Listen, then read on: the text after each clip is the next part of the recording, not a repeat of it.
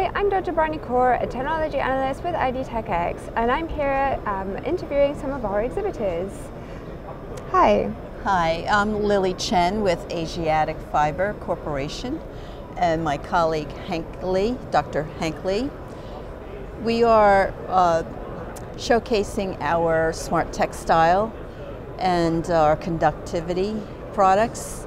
We've been in this industry since 1973. Wow, okay. In the conductive fiber, which was our entree into the clean room in ESD textile, which evolved into the smart textile using the same technology that we've had since 1973. So we've started developing prototypes about 5 years ago, which was the early entree into the smart textile world. Yep. Our main customers are companies that are looking to build prototypes, and we supply the components. We don't make the finished goods, we supply components using our technology, our silver fiber, our nano ink, our powders, and as you can see, the various uses, which ranges from tens units to heating components. And my colleague here, Dr. Hank Lee, actually is our in-house expert on the technology and the development of our products. Yeah. Okay. Dr. Lee, would you mind telling us a little bit more about your technology? My English is not good. Oh, okay. I can help. Okay. So, do you want to speak on some of the special ink that we supply, our coated fabric, and the different types of uses that are... Oh, I'm sorry. The different types of uses that are being used for the industry.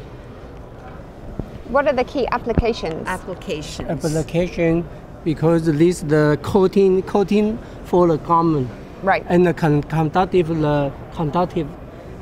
it use the transparent data or the electrical power. Right. Yeah. Okay. So the best materials for the smart textile. The traditional smart textiles that use the like this textile cable. Right. But this is the traditional way. That's the cable can washable, stretchable, but not comfortable. Okay. Okay. Because, so next generation you must use the coating.